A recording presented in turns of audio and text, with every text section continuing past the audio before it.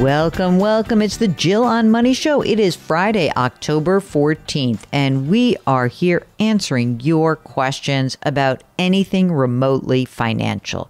If that's you, if something's keeping you up at night, maybe something is bugging you, maybe it's a question you think you're sort of embarrassed to ask anybody else, don't be embarrassed. We are here for you. Just go to the website, jillonmoney.com, jillonmoney.com, and click the Contact Us button. It's all right there for you on the front door. All of our content is right on that website. So if you want to dive in and check out some stuff that we've been writing or other shows that we've got or videos, TV appearances, all right there. Okay, this person's name is called, you ready? Brick by Brick. And the question is, increase insurance to pay off multiple properties? Aunt Jill and Uncle Mark. Aloha. I'm working on updating my will. My life circumstances have changed. I misplaced my first one, which is like the cringy thing. Okay, I bet that that's not the truth. Okay. I have a $400,000 policy, I think life insurance policy through work. I don't have any dependents. I do have 3 properties and a tad bit of money in investments. Depending on the interest rates and market, I'll likely purchase another property in 1 to 4 years. I plan to distribute my investments between my siblings and my parents. Should I purchase additional life insurance that would cover the outstanding mortgages so that my family can pay them off in full? No, he gives me all the information, okay, with the outstanding mortgage rates and this. Absolutely not. This is unnecessary.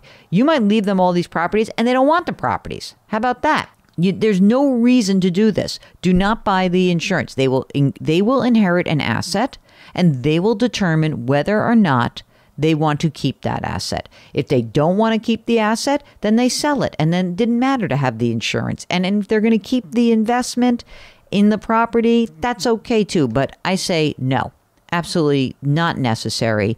Again, it may be that in the future, if you were to get married or someone else is depending on you, sure. But this is just unnecessary. You need to like passing money over to an insurance company. I'm not into this. Okay.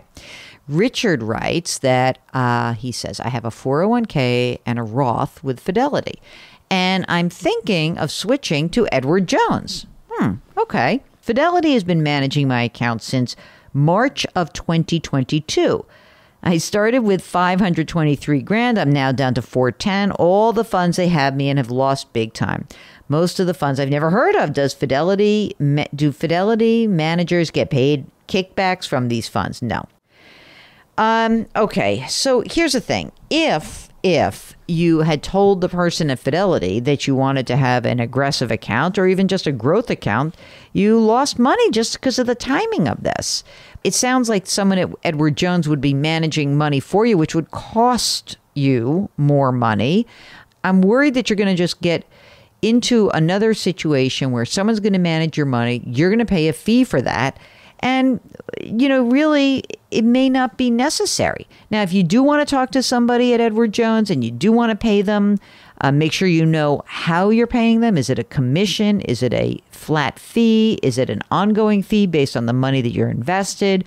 Just remember that even if you're age 71, you don't need all of your money at once, and you may want to really consider what it is that you're hoping to do with this money.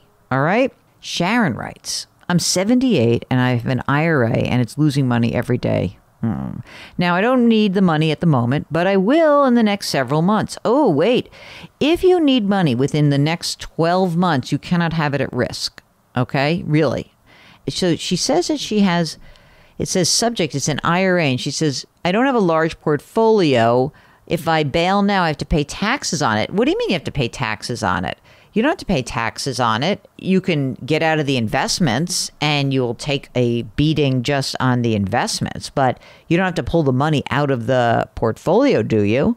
I don't know how much money you need to pull from the portfolio, but all these questions have the exact same ring of familiarity to me, which is you guys all were investing, had too much money at risk, and you didn't realize that you were going to need your money. But before you start pulling the trigger and selling stuff, I need to know more. Okay. Nancy wants to know whether or not long-term care insurance is worth it. And if so, who is it best for? It can be worth it, but it's so expensive. So the way I think about long-term care insurance is it is really important to say who's at risk. So who is the highest risk? Let's say you're a partnered couple, you're married or you have a partner, right? And like Mark and I, or let's use me and Mark, we're an example. Pretend we're married.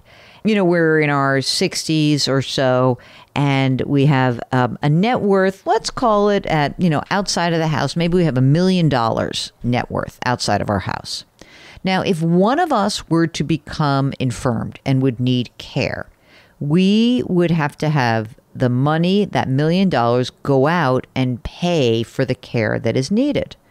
Now, the interesting thing is that even though long-term care illnesses don't usually last, for decades, but you could see where, in a decent amount of money being spent, at least on somebody coming into the home or maybe in a facility, you could start plowing through money pretty quickly.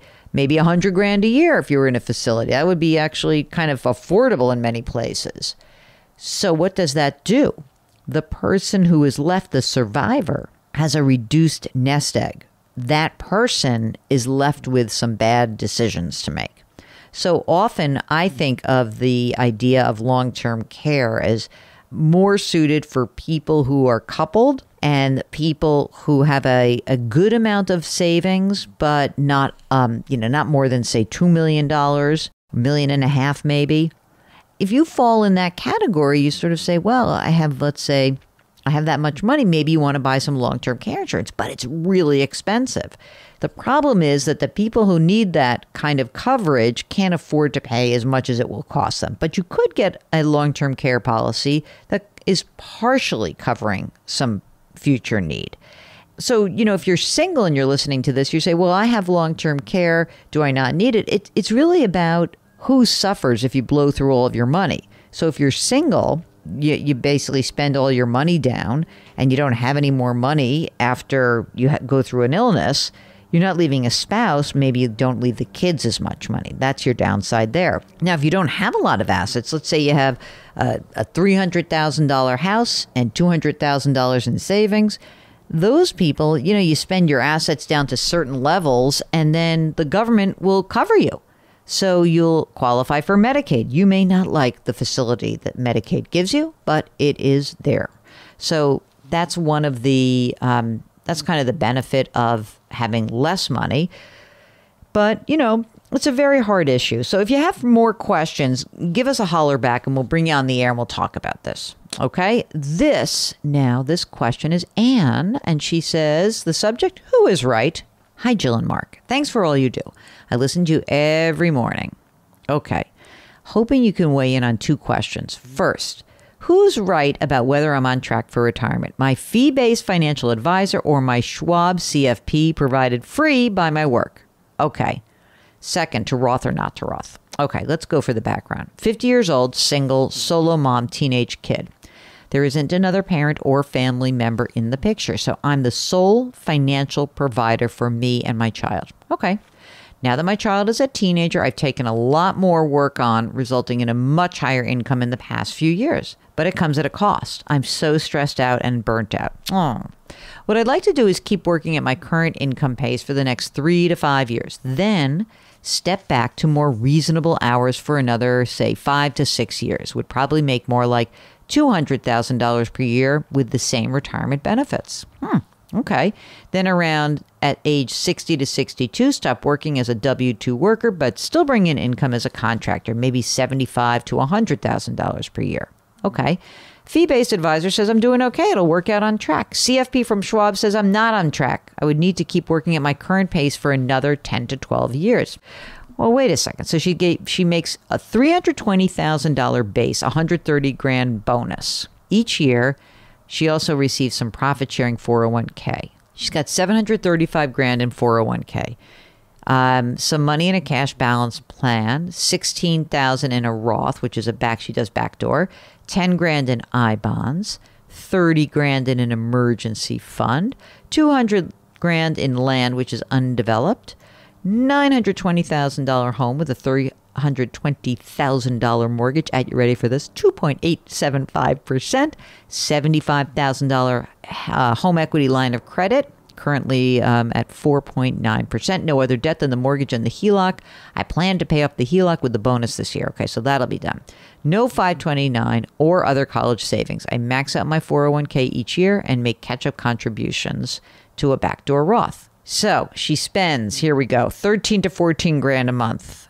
This is interesting because she kind of knows herself. I love this. She says, this high cost of living, 13 to 14 grand a month, is a mix of raising a child in a high cost of living area and spending a lot of money for help. Tutors, drivers, housekeeper, dog walker. Things I wouldn't do if I weren't working so hard, and stress spending. She's so funny. I think once my kid is launched, I'll probably be able to spend $10,000 or $12,000 a month and be more than fine. I could probably get to around 8 to 9 and also be fine. It would involve cutting down on spending like eating out or vacations. Okay, Social Security, you're not going to take it at 62, is $3,200 a month. And she said she'd actually like to wait till Social Security at 70, $4,000 it would be.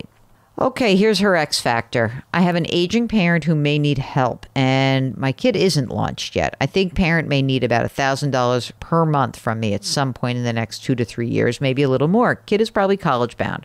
I'm focused on community college for the first 2 years, then transfer to a 4-year school.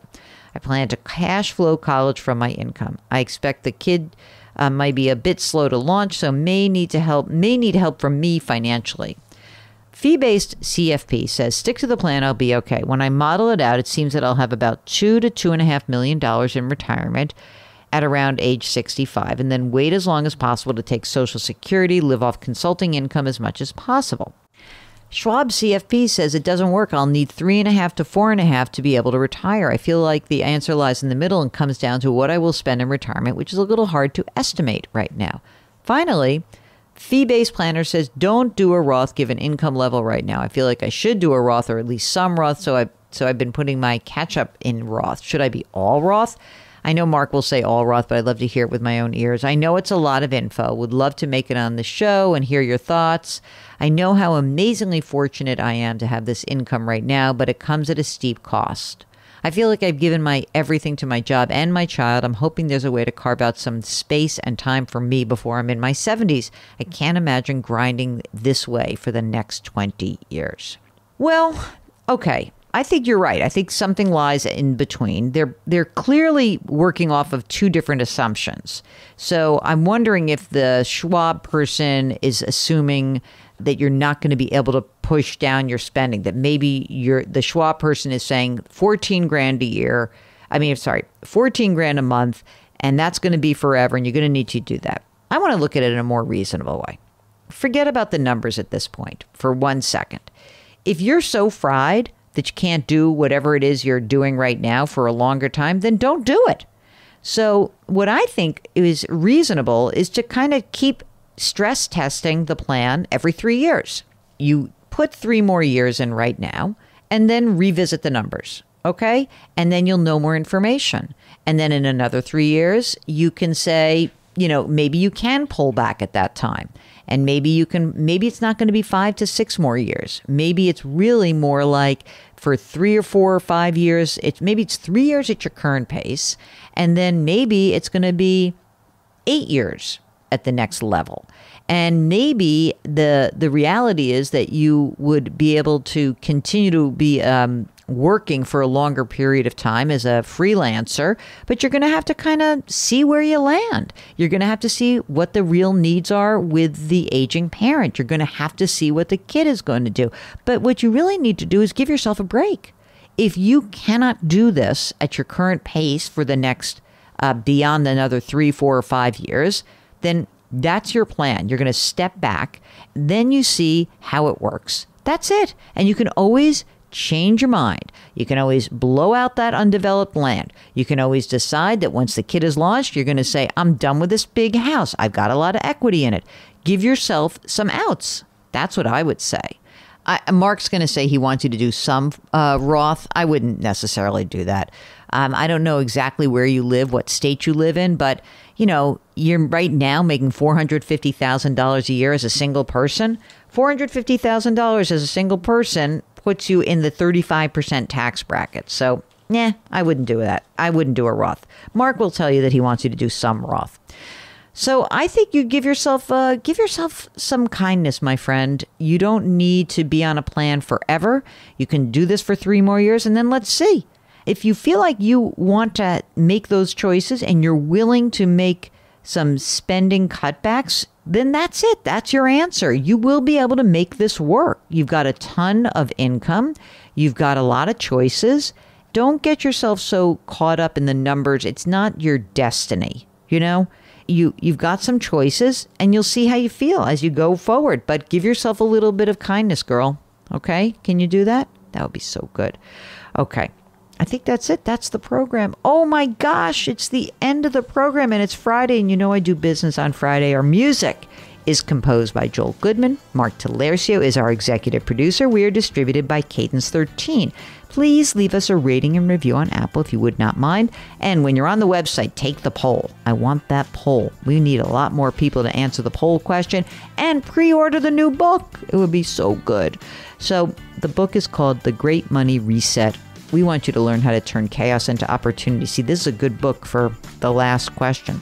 You know, you're going to be able to change your life, but you're going to have to use your money to make the changes you need to make. Okay? Do something nice for someone else today. Grit, growth, grace. Thanks for listening. We'll talk to you tomorrow.